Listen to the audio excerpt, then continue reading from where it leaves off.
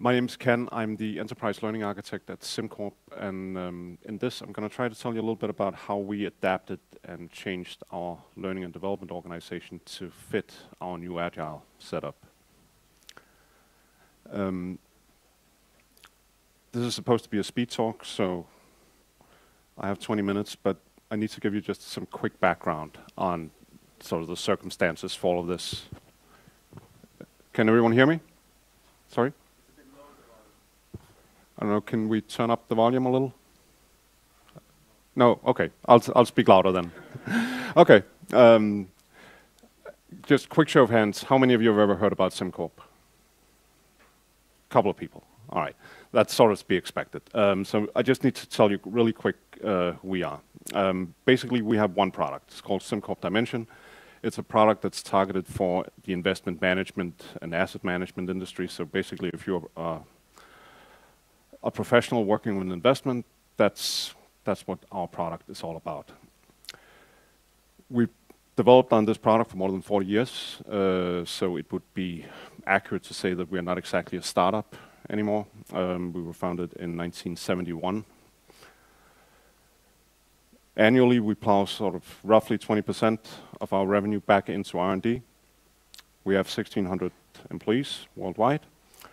And of those 1,600, around 650 are working on the actual product, developing the product.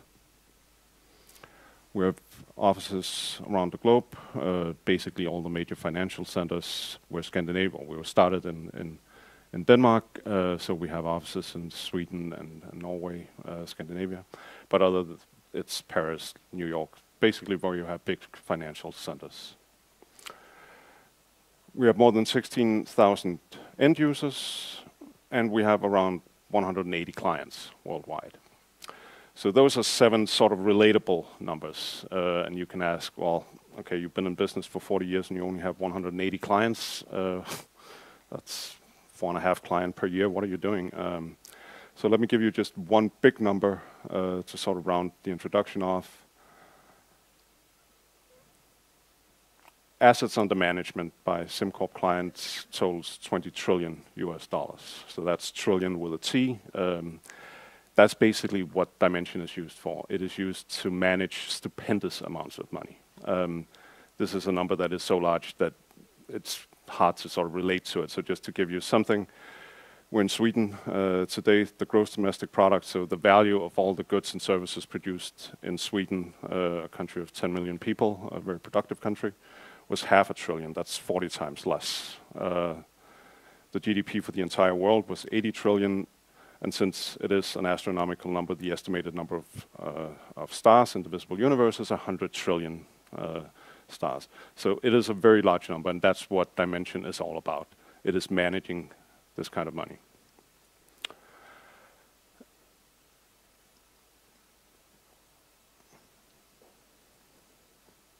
There you go.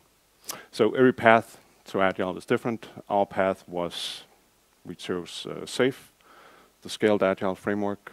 Anyone heard of that? Familiar with it? A couple of people, okay. It is basically a framework that allows you to scale Agile from team level over portfolio to the entire enterprise. This is doing some strange things. No. We introduced this in 2016, and then we spent pretty much a year doing nothing else but train the organization in how to work in this new setup. So the entire organization, and learning and development in particular, was completely focused on this. We did nothing else but run this training program. We had over 200 courses. We had 8 full-time Agile coaches working on this. That was basically everything. We had no bandwidth for anything else. So that's one thing that led us to change our organization. The second was that in order for us to do this, we changed our organization. So we had a very nice, normal, very understandable line structure in the past. We had, this falls under our CTO, so this is basically his area. I'm sure you're familiar with this kind of structure. Our learning, we had also a very conservative, traditional approach. We had 3 different academies that was targeted at this. software engineering, product management, and project management. Each of the academies had an executive sponsor. It had a principal, which was basically a program manager, and then there was a steering committee that ran everything else. Once we introduced SAFe, then all of this disappeared. So I didn't even have a structure anymore. These are the new roles that SAFe work with, so they were rolled out. Everything was focused on rallying around the agile teams because that's where the value is created. And now we have an organization that looks pretty much like this. So a little more complicated than a nice normal line.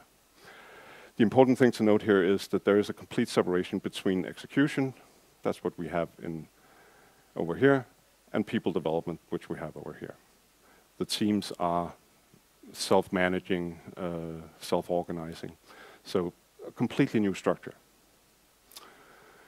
So since we had this kind of blank piece of paper, we might as well think, how can we change the organizational setup around learning and development to actually fit what we're doing? Since we don't have anything else, and since we've been on hold for basically a year doing nothing but agile, how should the new organization look if we had a blank piece of paper, which we were lucky we had? So we wanted to create something that was durable, something that was scalable, and something that was agile. The main principles were that we needed to create a strong and sustainable link between the business and learning, so that there wasn't a gap between that learning was over here and the business was running over here. It had to be in sync. We wanted complete transparency around everything that had to do with learning. People should know exactly what was going on. It didn't matter where you were in the organization. We wanted to create as much transparency also around budgets as possible. The key part here is we wanted to engage, involve, support, and empower the development managers. So this was a new role that was introduced by SAFe. The development managers, sort of simplifying this a little, but their key job is to develop people. It's to make sure that the people we have grow in the roles that they have, that they become better, for want of a better word. And then we needed to ensure that the business critical behaviors and skills that we had actually got the bandwidth that we needed. That was a challenge we had in the past. Without adding headcount to an L&D organization, how can we actually create enough bandwidth to support all the stuff that we're doing? And finally, obviously, we wanted to create a fit between the new agile organization and everything else we were doing that had to do with learning and development and performance management. So, blank piece of paper. We had our new organization. We had the agile teams. The teams were picked up by the art structure. That's a safe concept. Don't worry too much about that. We had a new leadership structure.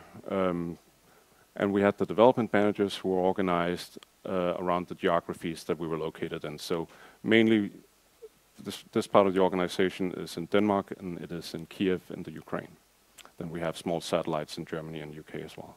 So a development manager works with the people in the country that they're in. We also had a strategy forum. The development managers, along with the enterprise leadership team, get together. They define a strategy, a business strategy, and that's basically the starting point for what we were doing. So we work with behavioral competencies, and we work with something we call strategic skills. So basically something that's important enough to take to an enterprise level. And we wanted to ensure that that was business driven. So as soon as we have a business strategy, we look at that, we look at our behavioral competencies, and we say, okay, what do we need in order for us to do, to execute on the strategy? These are just examples, and the same, and you can sort of sum that up into what we would define as our agile mindset.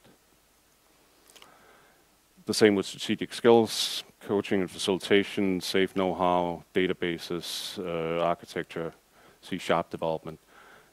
All of this is something that we could derive from our business strategy.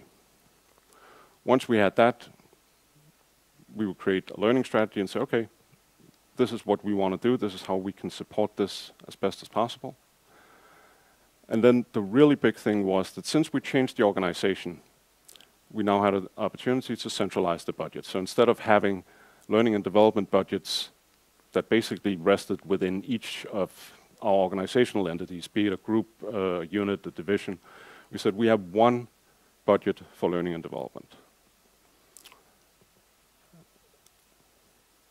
And we took a two-pronged approach to that. We have a discretionary budget.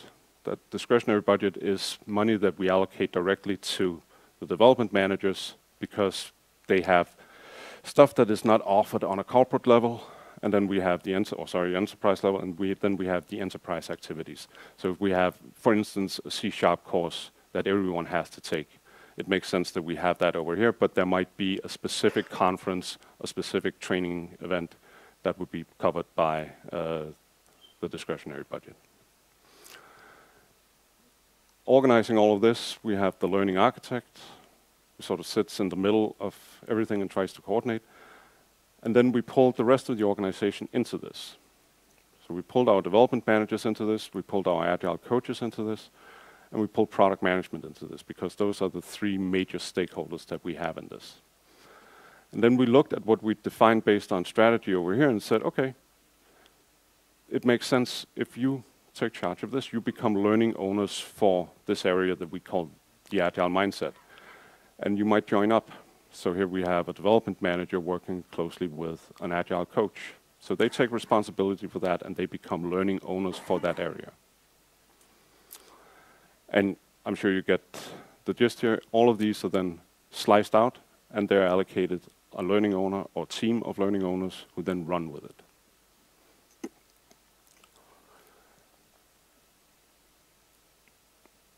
The discretionary spending, as I said, that goes basically just into the development managers. They're free to use that for whatever they want to use it for. The only thing that's important for us is that we sort of track it so that we can get inspiration. If you send someone on a course and it's a great course, it's important that the rest of the organization knows about it.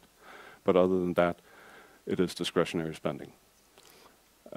It's also important, and it sort of feeds into this centralized budget, is at some point we would want to have the teams themselves have a budget for this, so that there wasn't a buffer in that you had a development manager who was actually allocating it, but the teams themselves would have the budget and they could spend it for whatever, on whatever they wanted. All of this sort of feeds into, on a normal budget process would mean that you would sit down at sort of in Q4 usually, and then you would make a list of line items saying this is what I would like to be doing for the next year. And you would try to sort of guess, what am I going to be doing in Q4 next year? It never works that way. But nevertheless, that's the budget process, so that's how we did it. But since we could now sort of change everything, that's what we did. We said instead of having a fixed process, we say, okay, we know we have a reasonable guess as to how much money we're going to need. SAFE runs in program increments. In SimCorp, we run 3-month program increments. Why not do the same with learning and say we're running learning increments? So every 3 months, we do a learning increment. And every 3 months, we decide what are we actually going to spend money on. Now, we can certainly say, okay, we already know that we're going to need something in Q4. But other than that, we try to keep as much flexibility in our budget as possible. We don't commit to things that we just think we have. We make the decision based on what the actual need is. We have a support structure for all of this. We have learning management systems, all these kinds of things. And we have performance management processes that are being revamped to fit Agile. But the key essence in this is that instead of trying to guess, which was what we had to do in the past, what are we going to be doing a year out, we took just the natural consequences of that and said, no, we're going to chop this up into 3-month increments. That also meant that when our development organization hits into or starts a program increment, because we're timing this, they have a full picture of what kind of learning is going to be available for that increment, and they can adjust their capacity based on knowing that we have this course running, we have that course activity. Okay, that means that our capacity is going to be, instead of 100%, it's going to be 80%. And every basically ladder, rinse, repeat. the strategy process repeats itself every year, and we start this process all over again. Yes?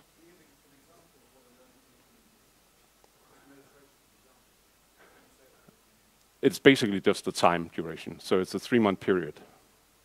So an increment is just, it comes from SAFe, where we say you have a program increment of 3 months. So we say, okay, a program increment is how much we're going to produce on the product. A learning increment is how much are we going to produce in learning, and we just slice that into a 3-month period. It might make a little more sense because in order for us to manage all of this, we said, okay, we'll use just a traditional Kanban approach to it. So every 3 months, everyone who's involved in learning meet. We have the Kanban board up, and then we decide what are we going to take from the backlog and move into doing, and what are we going to start executing on.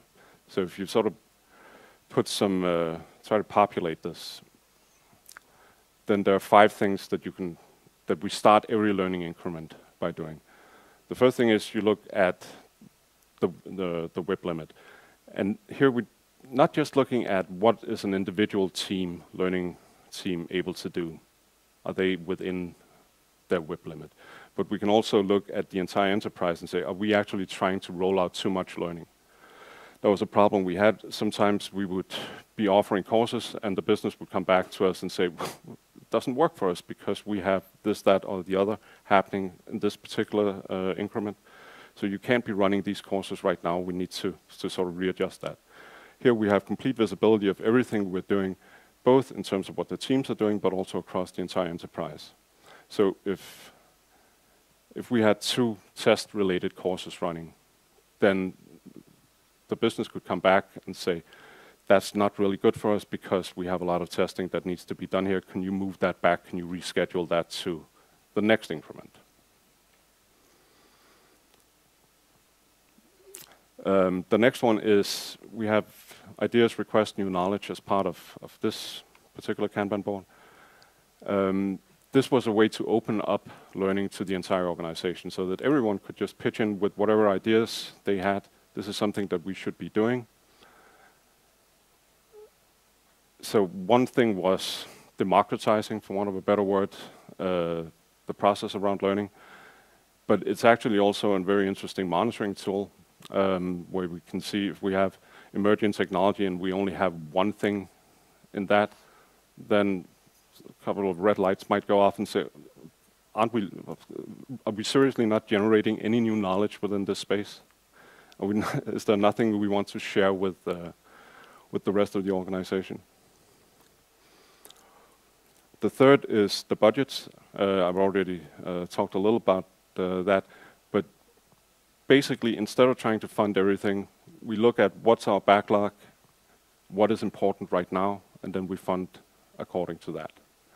And it also means that we can look at, so just as an example, the agile mindset. If we have this is full up and it's very, very expensive, all of it, then I might need to have a conversation with the learning owners for that and say, we can't spend our entire budget on this because money is a finite resource in all of this. And fourth is learning strategy. Instead of trying to know exactly what we're going to be doing a year out, we basically revisit this every 3 months. Are we still on track? Are we still actually trying to do what the business needs for us? And the fifth is the done column, where we, instead of just having a done column, this, oh, sorry. To what extent do you also work with learning in practice? To a large degree. So everything is the old traditional 70-20-10. I'll get back to it in 1 second. So basically, done becomes the repository for all the different knowledge that we have. It's not just, as you say, it's not just courses, but it's everything we have. So we need to figure out how do we take the done column here and put that into the various different intranet learning portals, everything we have. How do we then make sure that it's visible to everyone?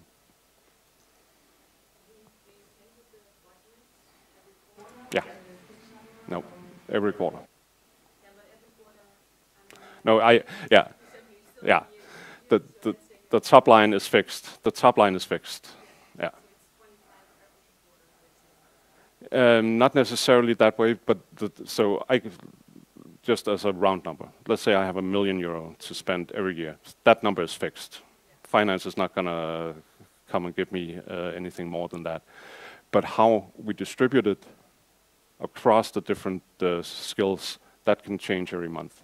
So we might go into a year saying we expect to be spending 25% of our budget on agile skills, but it turns out that we actually need to spend more on our technical skills. And those are decisions we make every quarter. It also is just the discretionary budget as well. So we start off by, we don't allocate everything, we do it in the increment way. So every increment we decide how much money is going to be discretionary spending and how much is going to be enterprise spending.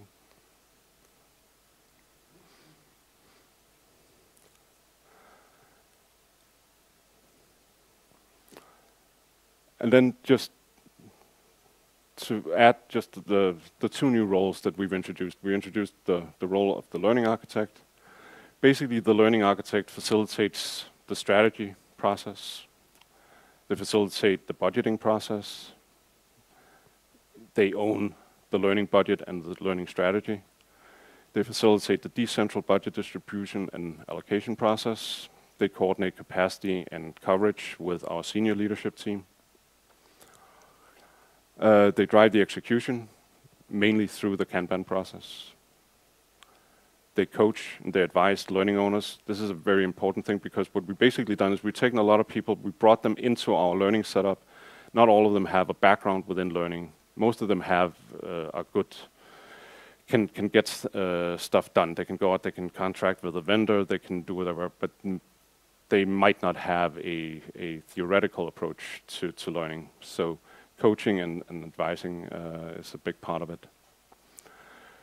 Coordinating with different parts of the rest of the company. So we have a group learning, that's actually where I belong. We have a group learning function. How do we coordinate with that? How do we talk to our leadership academies, making sure that they get the right input from this part of the business? And then they align with different global processes, could be performance management. And again, they align best practice approaches and they define what best practice is within research and development. So if you look at the words here, facilitate, there's only, this role has a tremendous amount of influence and very little real power. And it's been designed exactly to do that. The only lever that the learning architect has is the budget. But you have to work very closely with the rest of the team to make sure that this gets done.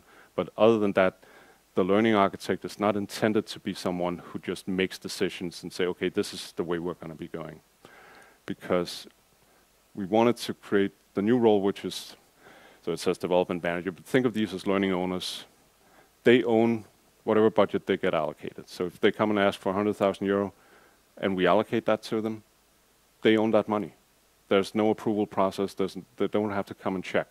They have to spend within their limits, but other than that, they own whatever money they have. They define and evolve a 70-20-10 based curriculum. That's something that we try to drive, as you said, not just courses, but everything else in it. They obviously need to identify and work with different stakeholders within the organization. They drive the development of the learning material, and the key here is they drive. They're not supposed to sit down. They're welcome to do it if they want, but they're not supposed to sit down and create learning material. They are prime movers. They start the process. They prepare and they lead the area that they have within, once we get to the Kanban process. That's a hugely important thing in this, because if you try to do everything in here, then you're not passionate about anything. And I wanted to have people who were passionate about their area. I wanted someone who would step up and slam their fist on the table and say, you know what, this is the single most important thing that we do. Maybe we disagree, but we wanted that kind of passion into the system. They're sparring partners for the rest of the organization. So if we have a learning owner for C#, it makes sense that other development managers come and talk to that person and get their input on how best to develop people who are working with this particular skill. And they facilitate the creation and execution of effective communities of practice within their area if needed. So if we don't have a COP within something that we think is important, they might try to establish one, but still it's a COP. They're not trying to run it, they're just trying to facilitate the creation of it. So basically, we have been doing this for around a year. I think we are on the right track. Right now we're working with 14 strategic skills that have been identified. We have 21 learning owners who are assigned and who are on the job. And we have complete transparency and visibility to a number of dashboards that we've created where everyone can go in and see everything that's going on. So in 20 minutes or less, that was the very quick introduction to how we are doing this in SimCorp. I'm happy to take any questions sort of offline once we get there. Thank you.